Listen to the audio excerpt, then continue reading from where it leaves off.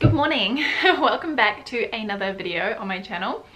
Today I thought that we would talk about colour, and more specifically adding colour to your wardrobe, especially if you're someone like me who tends to lean on more of those, I would say, classic neutrals, black, white and grey, without too much differentiation in between. Today's video is also in partnership with LILYSILK and their new brand LALORAS, which is a sleepwear brand, and I'm actually wearing a pair of pajamas from LALORAS right now. I will give you a better look at them, but they're a navy silk. Oh, they just feel so divine and very, very luxurious. So I thought before I kind of talked about, I suppose, the clothing aspect of adding colour into your wardrobe, I would start with beauty, because for me that's generally the starting point in terms of when I'm getting ready for the day. So while I've usually got an idea in my head of what I'm going to wear, at least maybe the colours I'm going to wear, makeup is generally my starting point. So I need to make sure what I'm putting on my face is relatively reflective of that. So there's a few different ways that you can add in colour through beauty, and I would say probably the first one would be in your eyes. Actually, hang on, let me just put my coffee down. I don't stray too far from this, but clearly you can see there's a little bit of colour in there, especially this pretty brick red brown here. So that's actually what I have got on my eyes. So I already had a bit of a head start here. I've done my eye makeup just so I thought it might be a little bit easier. So that's one way you can add in colour through your eyeshadow. So you could go for a really bold, bright blue. I don't know why I've got this idea of a teal in my head right now. Okay, I'm actually just going to quickly warm up my face. I actually have another Fenty product here. This is just their cream bronzer. I'm just going to apply that to my cheeks. So I would say kind of the next way that you can add a little bit of colour onto your face, which I don't really hear people talk about too much, is through blusher. So you could use sort of more of a pink neutral tone blusher, something that's a bit more cool toned. You could go for something a bit more warm tone, and that's actually going to also affect how your clothing looks on you. So I've got a couple of examples here. First one I have here is this Clarins Twist to Glow blush, which is a warm toned orange peach. Now I'm planning on wearing more of a neutral to cool toned coloured top today, so I know if I wear this it's really just not going to match with what I'm wearing. So the other option I have here is more of a neutral to cool toned pink. So I'm going to put that on because I know it'll work with my outfit. So then, aside from blush, kind of the third way that you can add in a little bit of colour through your makeup is with your lip choice. And I would say kind of the one that is most commonly suggested would be to add a bold red lip. Now I'm not going to do that today just because I think it's going to be competing a little bit too much with what else I'm going to be wearing, but you could go for something like that, which is just your classic red. You could also wear kind of a pinky colour. I'm just going to go with this, it's kind of a balmy, it's just going to add some extra depth and shine. Alright, so probably I would say the other way that you could add in a little bit of colour from a beauty perspective would be to have a colourful hair tie. Okay, I didn't actually think I'd have any behind me, but I do. So you could wear something like this, just a really simple little scrunchie in your hair, whether you're doing a half up, half down look. You've got your hair in a bun. So if I was wearing my hair in a bun today, I'd probably just add on one of these for a little bit of extra colour. Okay.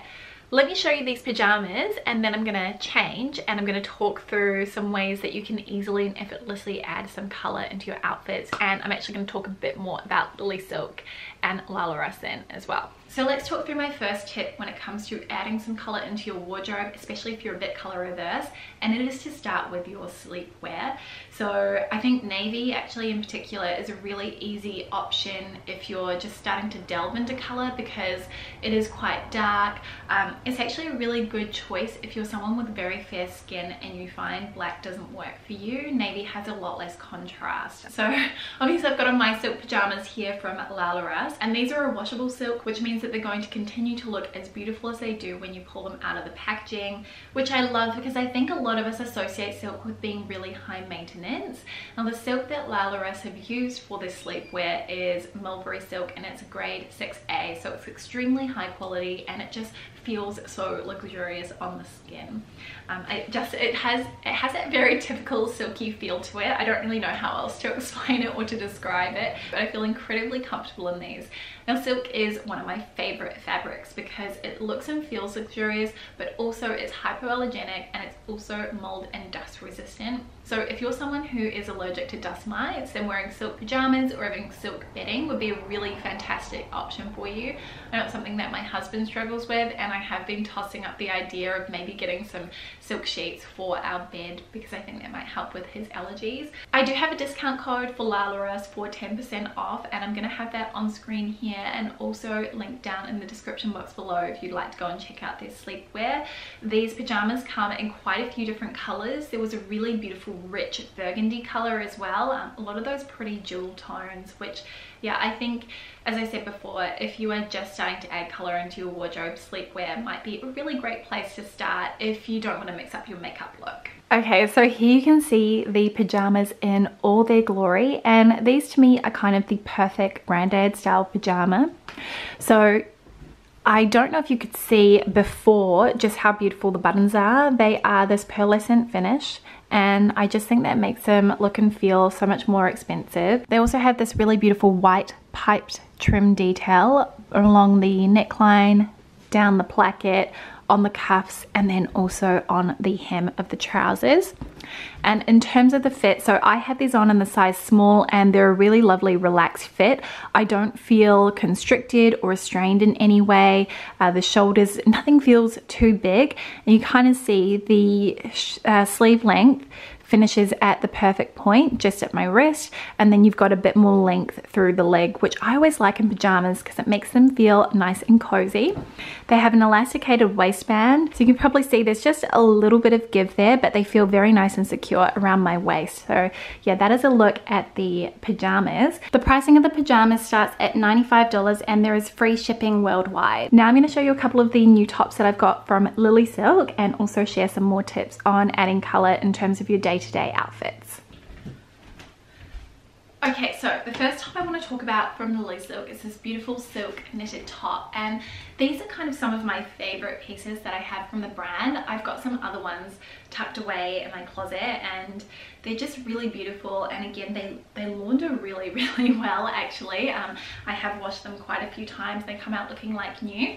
I would recommend just putting them in a delicates bag because being silk, you want to make sure that you are caring for it properly, and I have a whole video on garment care. I'm gonna link it up in the cards if you would like to go and have a watch.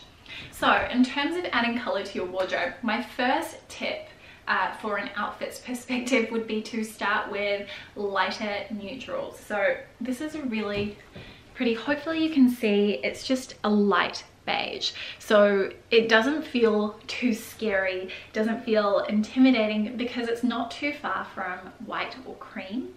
And if you've got those sorts of colors in your wardrobe already, you're going to find it very effortless to add in a color or a tone like this to your wardrobe. Now in terms of sizing on this top, I'm wearing it in the medium just because I want it to be a relaxed fit. I was thinking a little bit about how I want to wear silk at home, and I'm generally wearing quite casual outfits.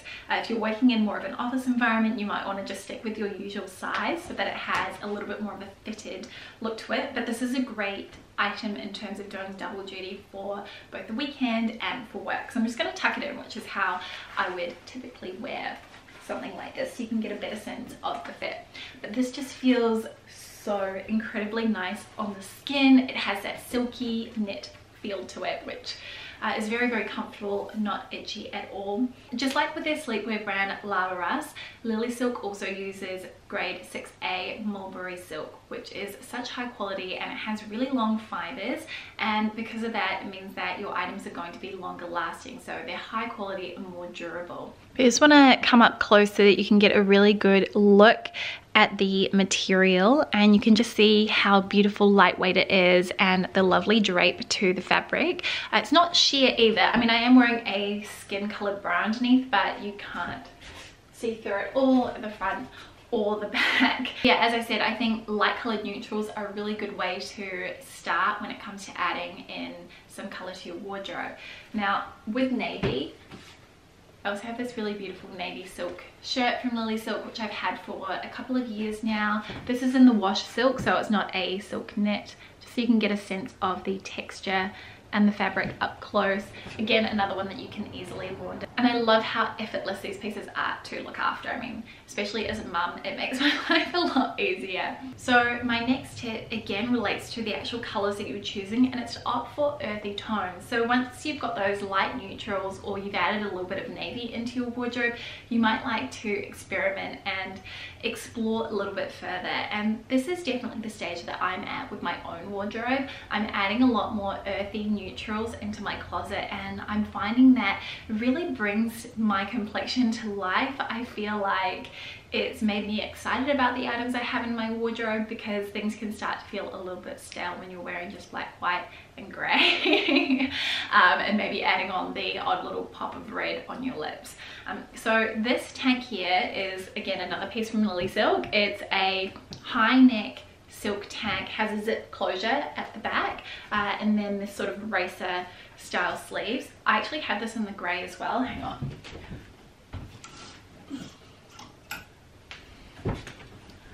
I just pull it out of my closet. I really love this. It looks great with high-waisted skirts and shorts, and this is in the wash silk. It's slightly lighter weight wash silk than the notch collar blouse if you own this in terms of comparison. But again, these wear really well, and they're a great option for the summertime. So as I mentioned earlier, with silk being a natural fiber, it is breathable, so it's going to keep you warmer when it is cold, and then it's also going to keep you relatively cool when it is hot. So these earthy tones, I think the reason why they are so easy to sort of start adding into your wardrobe when you're experimenting with color is because they're reflected in nature. So you're kind of drawing on those colors that surround us every single day and bringing them into what you wear, which I think is a really natural way to start exploring color palettes. So yeah, this sort of dark green color is something that I would imagine seeing in kind of, I suppose, more of a forest landscape. We actually have a lot of trees in the front of our house, and I'm pretty sure I would see this sort of a tone out there. So I think earth tones are a great place to start if you are beyond that light neutral phase in your closet. Now, before I move on to my next tip, I did just want to mention that I also have a discount code for LILYSILK for 15% off your order. So I'm going to have that on screen, and also I'll have the details for that down in the description box below. But as I've mentioned before, not just in this video but previously, the quality of LILYSILK pieces is just really incredible, exceptional for the price that you're paying, and I think that discount definitely makes it a little bit sweeter. Oh, and I forgot to mention the size I'm wearing on this tank. I have it in size small, and would say definitely fits true to size for a relaxed fit, as you can see on me. I'm an AU8 or a US4 for reference. Okay, so next tip would be to ground the color that you're adding into your wardrobe with neutrals. So I've got this top on with these faded black jeans. I could also wear it with a pair of cream colored jeans. To me, that is a very simple way to start implementing that desire to add color into your closet, and it doesn't feel scary or intimidating. It kind of allows that color to be the focal point, or I suppose the key piece in your outfit.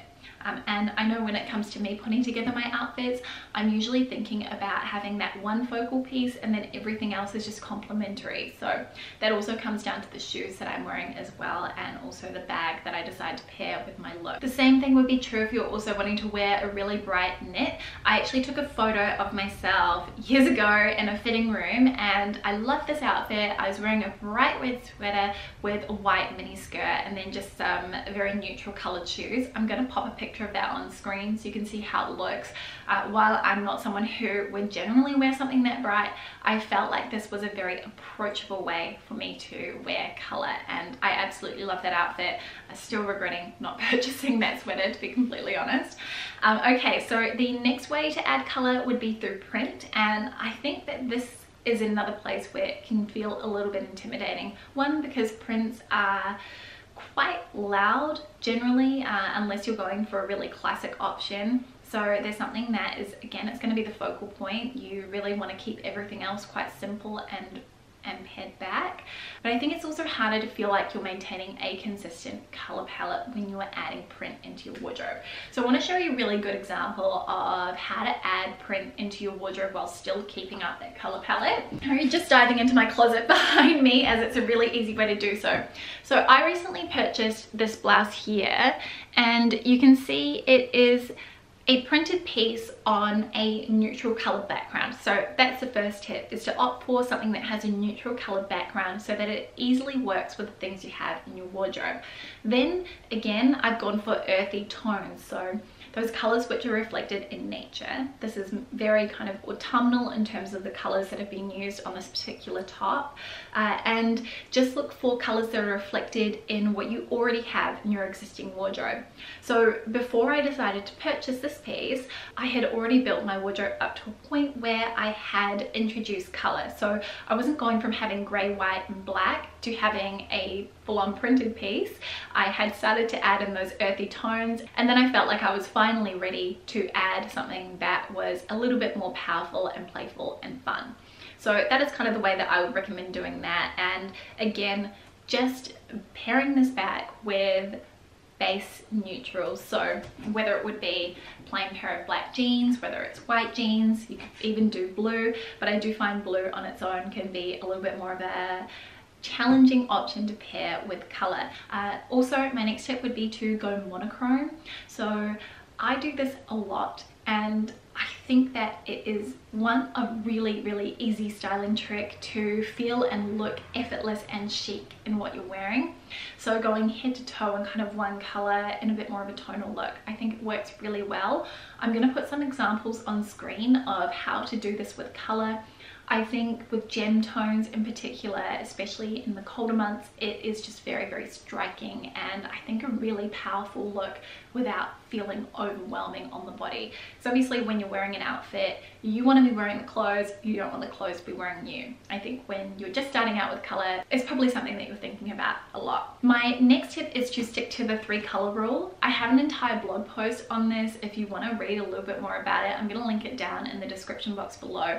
But essentially what this is limiting your color palette and what you're wearing to 3 colors. So for example, right now I've got the green, I've got black jeans, so I could add in one other color, possibly a beige tone colored shoe. I have these beige two-tone pumps. I'm going to put a picture of them on screen. You all know them because I wear them a lot. I think that would be a way that I could easily sort of add an extra color into the outfit. It means that if I was going to wear anything else, I'd want it to be in one of those 3 colors. So I'd probably want to wear a black cardigan over the top or a black jacket, just to make sure that I am sticking to that 3 color rule.